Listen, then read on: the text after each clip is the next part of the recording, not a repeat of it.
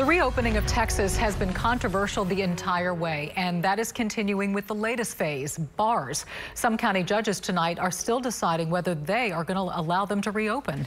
But Governor Abbott has given them the green light starting October 14th. Our Joel Eisenbaum is live in Southeast Houston tonight with a closer look at the toll this is taking.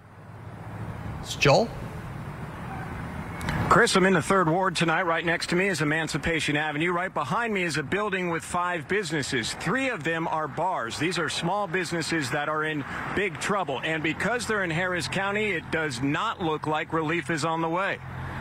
In case you missed it, bars and nightclubs in Harris County are vaporizing at an alarming rate.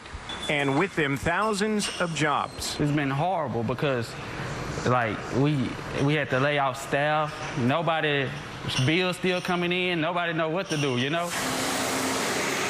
In Houston's 3rd Ward, the southeast side, just off Emancipation, the Lux Bar and Lounge is near the end. You're just running through savings. There was a brief glimmer of hope with the governor allowing county judges to reopen bars at 50% capacity starting next Wednesday. But Judge Hidalgo quickly dashed those hopes in Harris County in the name of public health.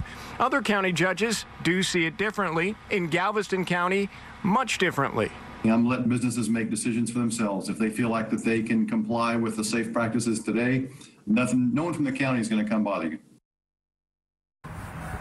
All right, so here is the latest list of which counties are reopening their bars and nightclubs. Harris County is a definite no. Galveston, Montgomery, and Liberty counties are a yes. Fort Bend and Brazoria counties are still thinking it over. We are live in Southeast Houston tonight. I'm Joel Eisenbaum, KPRC, Channel 2 News. Thank you, Joel.